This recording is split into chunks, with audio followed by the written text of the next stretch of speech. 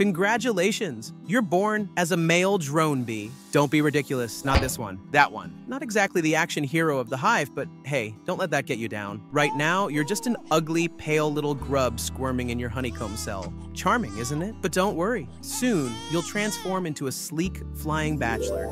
For now, though, all you have to do is lie back and let the worker bees feed you royal jelly. Life is sweet, literally. As you munch away, you might notice something. You're a little different from the other bees buzzing around.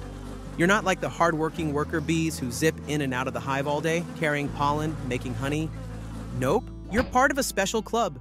The drones, a small, exclusive group of males with one very specific purpose. And unlike the workers, you don't have a stinger.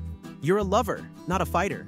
Oh, and then there's the queen. She's the Beyoncé of the hive. Her Majesty lays all the eggs and basically rules the place. Every bee in the hive works tirelessly to keep her alive and thriving. The worker bees, they're her loyal army, cleaning, feeding, building, and even air conditioning the hive by flapping their wings. It's a finely tuned, pollen-powered society where every bee has a role. Worker bees are like the multitasking superheroes of the hive. Some are foragers, flying miles to collect nectar and pollen. Others are housekeepers, cleaning cells and refining honey. Then there are the nurse bees, caring for baby larvae, and guard bees stationed at the entrance to ward off intruders. If a hornet dares to attack, the guarding bees are ready to fight till the end to defend the colony. Talk about dedication. But how do they coordinate all this activity? Through a mix of pheromones and an iconic dance language? When a forager finds a great nectar source, she performs a waggle dance, wiggling her abdomen and vibrating in specific patterns to share the location. The angle of her dance tells other bees the direction relative to the sun, while the intensity reveals the distance. It's nature's GPS, and the hive itself? It's a marvel of engineering. Bees build honeycombs with hexagonal cells, a shape that's both space-efficient and structurally strong. The hive stays at a perfect 95 degrees Fahrenheit thanks to their wing-flapping thermoregulation. Every detail is optimized for survival.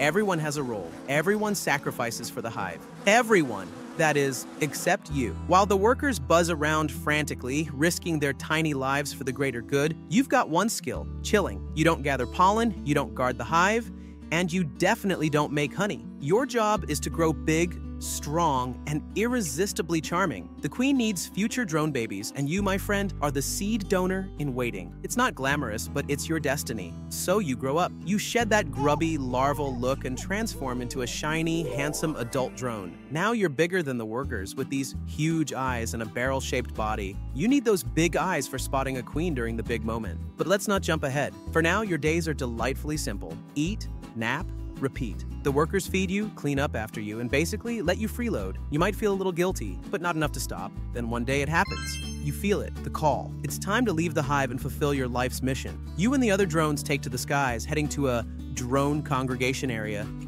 Basically, it's a speed dating event in the air. Hundreds of drones all buzzing around, waiting for a queen to show up. And then, there she is, the queen. Now, this isn't just any queen.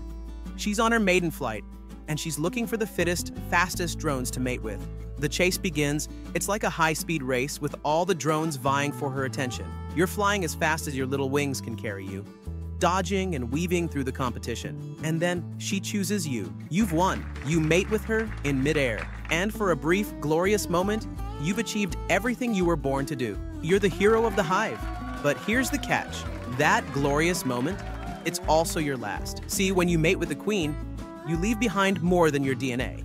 Let's just say your equipment gets stuck and it's game over for you. You fall to the ground, lifeless, your mission complete. But let's rewind for a second. What if you don't get chosen? What if you spend your whole life flying to congregation areas, waiting for a queen who never picks you? Well, you return to the hive, defeated. And here's the harsh truth. Once summer ends, you're officially useless. The workers don't need drones anymore, and you're just another mouth to feed. So, what do? They evict you. That's right, the same bees that fed you, groomed you, and kept you cozy now drag you out of the hive and dump you outside. No food, no shelter.